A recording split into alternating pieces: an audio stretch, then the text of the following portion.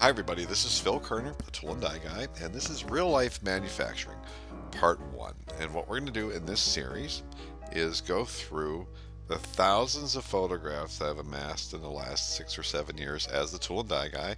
And some of them didn't quite make an entire lesson at the toolanddieguy.com, but there's still teaching points to be had here. Some of them are just fun to look at, and I know a lot of people on social media and people who love the trade, they just like to look at things people do in different shops. So that's kind of what I'm doing here. I'm sharing a lot of the work I've done in the last several years with you, and hopefully there'll be a few teaching points. I plan on doing this quite often. So again, that's why this is Real Life Manufacturing Part 1. So this is no theory. This is the stuff I do every day. So no special order here, but let's get started. So here's an interesting part here, and let's take a look at this. This is a big tube, right? And as you know, I'm in the tool and die guy, but one of the things I do where I work is specialty items, right? They need two of this, one of that, build a fixture, do this, grind something, three of these. That's my day, which keeps me entertained. So let's take a look at this piece of tubing, and what I've got to do here is I've got to drill a few half-inch holes in the top of this. Well, couple issues here, right? First of all, I've got to pick up on the center line of this tube here that's on this angle. And I've got about 3 or 4 of these to do. Not a bunch, but so I'm going to set up a little bit of a stop here so I can just slide them in, rotate the pipe correctly so it's perpendicular and this angle's picked up correctly each time. So we're going to do a little math here. So let's take a look at the setup. We've got a Kurt vise here. And basically what I've got here is that pipe is sitting flat on the jaws of the base of the vise, and I've got a parallel out here that's the same height, 2 7/8. So now we've got the pipe sitting here, but I had to put it up on some sort of a riser, and I happen to have this tilt plate, so I just set it at 0 degrees, and that got me up enough to clear the bottom of the pipe, the end of the pipe from the table. So that all worked out. And there's different ways I could have done this, but this was a quick way and it worked out well. So again, like I said, I've got to pick up my hole locations. Not only the easy part, of course, is on the center line of the pipe, but now I've got to find the center line this way of this angled leg here, and that's where they dimension it from. So how are we going to do that? Well, a couple different things here. First of all, what I did, because if you've noticed, my table has a lot of holes in it. Every other hole is a half-inch dowel pin or a half-inch 13 bolt hole. And I've got a couple center drills in there. They slide in there nicely. Spot drills, if you want to call them that. 246 block. This piece here is from my old mold making days. This is a big plate, not a big plate, but a large 2-inch diameter roll on it. And that's an old 2-inch diameter end mill. And I was able to EDM a hole through and then bolt through it. So this is how I used to check angled walls on cavities and cores, but for this purpose it's working great as a stop, because when you're working with angles you need some sort of a round part here, a round surface to hit the angle in the same spot every time. So that's all I did, was clamp this plate with this 2-inch roll on it to set up a stop. Now if we go to the next slide, that's a little bit more of an overview. This 246 block, which is bolted to the table, is used to keep the pipe perpendicular back and forth this direction. I guess we would call it the Y direction, if that makes sense. So we've slid it up on the X direction, left and right, to have a stop. And then we've put this on a table. Again, you can see I've got some pins in here to make sure this was nice and parallel and square. And that's where these tables with these pins, they are a pain, to blow out. They are a mess, but boy, they're nice for setup. So then I just rotate the pipe in the vise until it is perpendicular and hits this 246 block here as I push it up against this roll, and then I tighten the vise. So there you have that. Then, of course, it's easy to pick up the back and forth y-axis, find the center of the pipe. Then that next thing I did was and I'll show you why. I used an electronic edge finder. You can use whatever you want, but I picked up on the top of the pipe because I had done a math problem, and what the math problem told me, and I'm sorry, this is just not even a good screenshot. I just took a picture of my computer with a camera. I'm usually better than that, but that's what I have. Okay, so just follow along. Um, there's my hole locations. They're based off the center line here, and I figured it out. If I touch on the top with my edge finder, which is a ball, right, 400 thousandths ball, and if I touch on the top and go down 5 inches, move over, touch the pipe, there's all my math. It's 316 and a half thousandths back to center line, and then from there I've got my dimensions. So the trick to picking up the top of the piece first was to be able to do my trig, come down 5 inches, touch, use that ball dimension there, and then I have all my dimensions. Okay, and here, this picture here shows that I've touched the top of the tube, dropped down 5 inches, touched here, and now I'm all set to go. Again, I've got a ball here that's gonna, or roll ball, whatever you want to call it, act as a stop every time, and this 246 block will make sure I repeat as far as the pipe, how it's laying in the vise, perpendicular back and forth. Odd piece, to say the least, and that's kind of what it looks like sitting in the Mazak, ready to go. So did a lot of things there. I got a ball dimension or a ball holding a stop. Got another block here, keeping the pipe straight. Got a side plate or tilt plate underneath the vise to make sure I could clear the table. So that's kind of a typical thing they passed my way. This slide just shows. I just thought I'd take a picture of it. It's just my bench can look like that sometimes, and that's okay. Once in a while, your bench, is a little bit of a mess. But I remember a long time ago, my boss told me, make sure it looks like you put your stuff there and not threw it there. So both vices that I normally use on that table are here.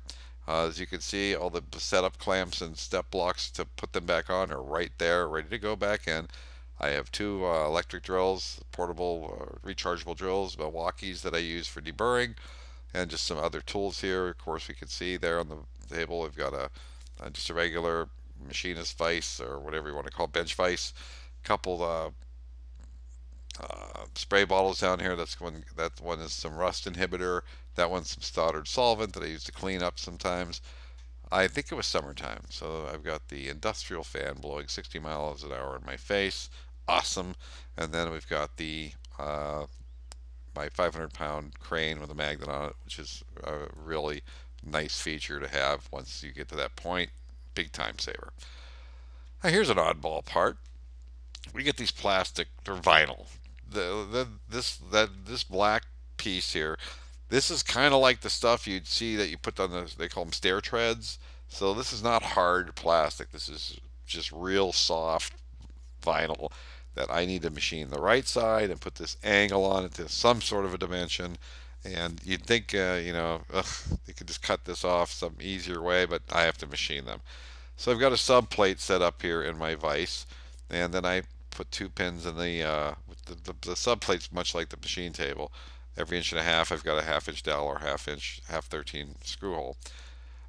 So I've pounded a couple dowels in there, and then I've got just a bar of cold roll in there that I can bump this plastic up against, and then you can see how warped it is. But for the ends, I just use pieces of wood that I push up against to hold this angled part of this vinyl up against, so I can hold some sort of a tolerance and keep the stuff from flopping while I'm machining it. And if I don't get these pieces of wood right in the perfect position every time, it's okay. Um, we'll just mill a little bit off them as we machine. I usually, I haven't seen these in a while, but I usually get like 20 or 30 of these to do. So that's how I do those. And if we were to look at the next picture here, kind of a more of an overview, I cut the right side, then I cut the angle. They're more difficult to deburr than they are to machine because they just throw up all this fuzz everywhere. But again, you can see what I'm doing here. Two strap clamps holding this long bar in. The long bar is pushed up against two pins to keep it straight. And then these two strap clamps hold the wood down, which press it up against the bar. And at least we're got some stability. As you can see again, see how that part's just warped? It's just a piece of vinyl. And one more shot of that. That's what it looks like. Maybe you can see some things you couldn't see on the other pictures. There's the bar, the two pins, Not a big deal, but the things you have to do some days. Once in a while, not very often, I do get some precision grinding work, and this is kind of a challenge. This is a little hardened pin, and this groove is 1 millimeter wide, and let's call it 40 thousandths. And I had to dress the grinding wheel down to 40 thousandths wide, put the part in a whirly jig. That's a Herrig, I believe, grind all whirly jig. And what I'm doing there is grinding the slot. The slot was supposed to be within, I think, a half a thousandth tolerance on the location, which was fun. But a little tip here: whenever you're going to do this type of form grinding, that thin, you've got to use a very fine grit wheel. And two things about that. First of all, you can only hold wheels like that 40 thousandths wide with fine grit. If you use a 46 grit, when I say fine grit, that's a 100 grit wheel. And I only dress it back to bare minimum to clear the diamond out, but you're not going to dress that way back, okay, like an inch. No need for it. And that's a 100 grit wheel, but the trick to dressing a wheel that thin, sharp diamond. And for you guys that do this every day in your grinder hands, I'm sure there's a lot more to it than that. For me, who does a job like this once a year, some of the basics come back to me, and all I know is a dull diamond will just break that wheel once it starts getting really thin. So I had a nice sharp, what they call them, phono diamonds. It looks like something you play a, believe it or not, a record. Does anybody even know what a record is anymore? But it's a very sharp, very small diamond on my wheel dresser. Then that enabled me to dress that to 40 thousandths and grind that slot in there. All right, back to some normal, real life manufacturing stuff. How's this one?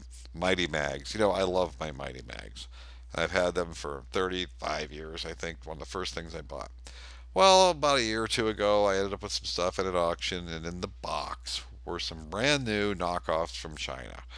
And you can see it says China on there, and they did a pretty good job trying to knock it off, didn't they? They don't waste time over there. It's like they stole the die for this, and or the whatever they used to cast this thing, and just got rid of the letters, right? And just did that because look at the similarities. But that's where things change. Let's flip it over. Here we've got the American-made Mighty Mag. Now I'm not sure if they are made here anymore, but they used to be. Um, and then we've got the Chinese one, and you can see the epoxy is already coming out that holds the magnet in. Well, it's not only already coming out, they fell out. So I just sucked up. I just grabbed the magnets because I like magnets to hold up prints and stuff once in a while. But that's what you get. You get what you pay for. The brand of Mighty Mag is not that expensive. Just buy the don't buy the imports. Look at that. There's a perfect example. And again, I love Mighty Mags. That's actually an old different style magnet, but I keep my indicators permanently mounted, so I'm always ready to indicate a vise in, check something for flatness, whatever. But I got these on my bench all the time, just mounted to magnets, and I guess this is my pair of Mighty Mags with my initials because back in the day people borrowed these a lot and they didn't return them. So got the initials on the side, and again I've gotten over 3 decades out of these just by the good ones. All right, what's next? Oh, that's me at lunch. Yep, that's the way it goes here in Erie, PA. And just threw that slide in. This is a SPI 12-inch digital height gauge. I love this thing. Versus the clicker type, the dial type, this one saves me so much time. I use this thing probably 5 times a day at least just to check different things. Of course, what you get with the digital is you can touch the top of a part, hit a zero, set a zero, and then move up and down from there and check between things. But the clicker ones, it's a lot harder. You got the dial you're trying to read. This was about $300, and again, one of the best investments the company made for me. This thing is used constantly. So if you ever get to the point where you are ready for a nice height gauge, a digital one, I can highly recommend this SPI one for $300. It's a workhorse, works every day. 5 years, not one issue with it. I think I've replaced the batteries a few times, but that's to be expected. So on this slide, this is one of my favorite vice stops, and or just a stop. Uh, I guess it's a vice stop because usually we use it for working the vice, right? So what we have here is a swing away stop, and the only problem I have with this thing, I used it for years as is.